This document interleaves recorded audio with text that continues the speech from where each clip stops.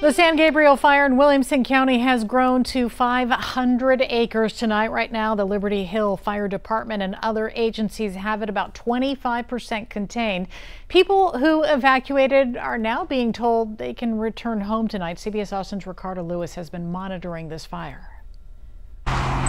It's insane. I've never seen a fire this big, this close to us. Neighbors in the Santa Rita Ranch North neighborhood watched on this cliff as airplanes picked up water from Lake Georgetown and doused water on the flames of the San Gabriel fire.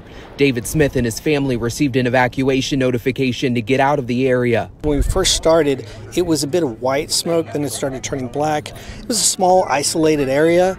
Kept an eye on it, and what ended up happening is we saw it expand more and more. The wildfire in Liberty Hill sparked up on Tower Road and is now 500 acres. It's only 25% contained. The smoke could be seen for miles.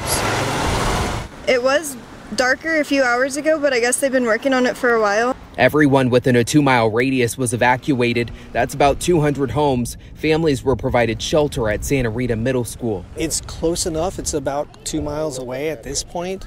So we are a bit concerned. We're concerned for our dogs and our families, so we're keeping a close eye on it.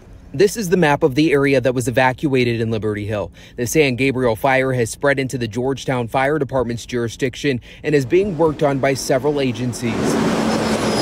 At this time, we've got it stopped before 3405, and it's between Ronald Reagan here and County Road 261. Williamson County Judge Bill Gravell says this is the second major fire in the county this week. We have a burn ban here in Williamson County like most counties do here in Central Texas. And I just want to remind our residents, we need to be smart.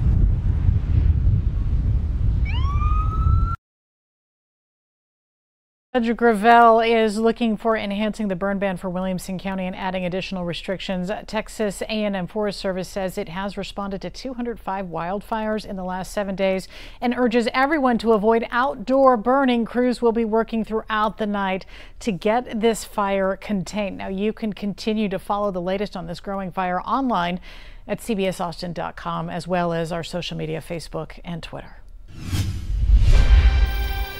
The San Gabriel fire in Williamson County is still burning at this hour. The fire remains at 500 acres, but there is progress. It is now 75% contained.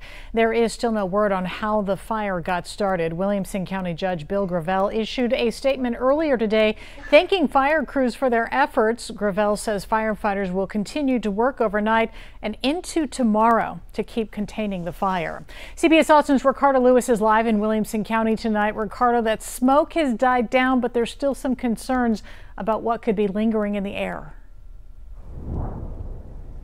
Well, crews have been dumping water and retardant on this fire since earlier this morning. The smoke has improved out here. I haven't really seen a lot out here today, but experts say there could still be some problems with air quality and possibly your health.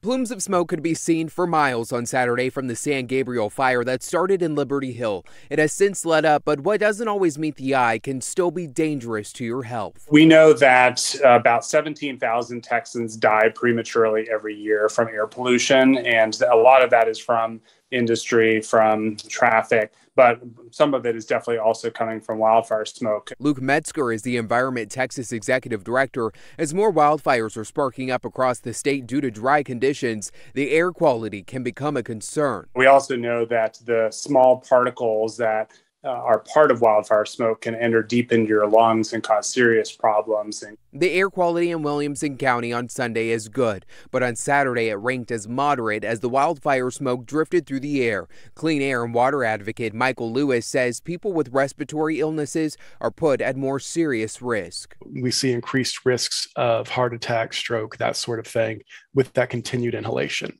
Environment experts say wildfires are some of the worst impacts of global warming as they've been heating up across the state and country. The issue with the super hot fires that are happening over and over and over again, the ecosystems don't have a chance to refresh. They don't have a chance to start growing again and repair themselves.